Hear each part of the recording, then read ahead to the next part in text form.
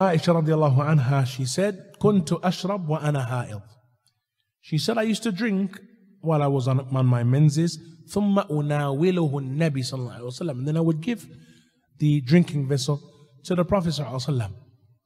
فَيَدَعَ فَاهُ عَلَى مَوْضِئِ فِيهِ. And so he would put his mouth on the same place that my mouth had drank from. And this, bearing in mind, ikhwan, if any of you have ever had a real arabesque meal, if you've traveled or you've been away, you have some who still practice it, and that is that they will have the meal, which is ordinarily one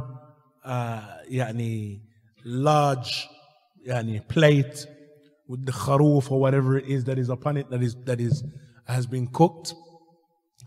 And then you'll find it mathalan in Yemen, you'll find it in some of the older qura in mathalan Najd mathalan, still to this day, even in Medina, some places, but generally in those areas in Najd, as far as Saudi Arabia is concerned, any of those small villages in Dawadmi and Nifi, Al-Breda, Uneza, those smaller villages, you'll find that they'll cook and then they'll present the drink just the same way that the food was in one vessel and upon one platter. The drink is in one. It's not everybody doesn't receive an individual drink, but the drink is in one vessel likewise, like a bowl. And so you would drink from the bowl and you pass it on. You drink, pass it on, and drink and pass it on. Na'am. So the Prophet ﷺ, Aisha radiallahu anha, mentioned that indeed he used to drink while I was on my menses. And in Tabi Ikhwan, here, generally most men have a manner of, if she's on her menses, I'm not going to say it, but if she's on her menses, he generally shies away from her, or finds, but the Prophet ﷺ here still manifesting emotion, manifesting affection, and not being affected by the fact that she was on her menses. As the Prophet ﷺ mentioned, her menses is not in her hands. Neither is it in her mouth or connected to anything other than one area.